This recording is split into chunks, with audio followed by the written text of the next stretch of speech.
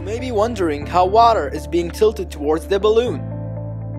Are you ready to find out the secret behind that magic? Bending water with the balloon experiment explains some interesting facts about the water properties. When you rub the balloon on your dry hair, static electricity is produced.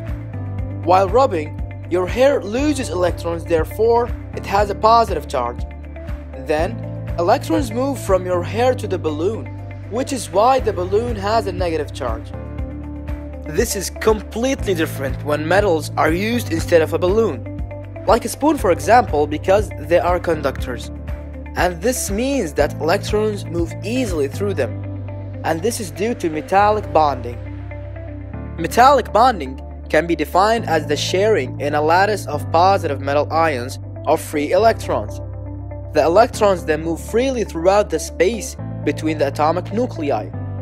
On the other hand, balloons or plastics in general are insulators, so electrons have difficulty moving through them. When you bring the balloon to a stream of water faucet, water bends and is attracted to the balloon. This is because of water's polarity. Water has both hydrogen and oxygen that share electrons unevenly, because oxygen is more electronegative than hydrogen. Therefore, the pair of shared electrons is attracted more to the oxygen, which makes oxygen partially negative and hydrogen partially positive. Hydrogen bonding is a special type of bond formed between water molecules.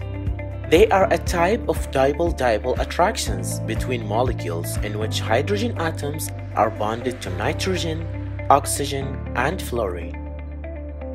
So, when moving the negatively charged balloon near the stream of water, electrons near the balloon are repelled away.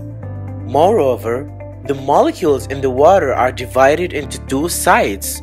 One side is positively charged, where it is attracted, and the other side is negatively charged, where it's repelled. Excess water means that there are too much molecules to be attracted with the balloon, so the attraction is weak and cannot be noticed with the naked eye. Thank you very much for your watching, and please don't forget to hit like and subscribe.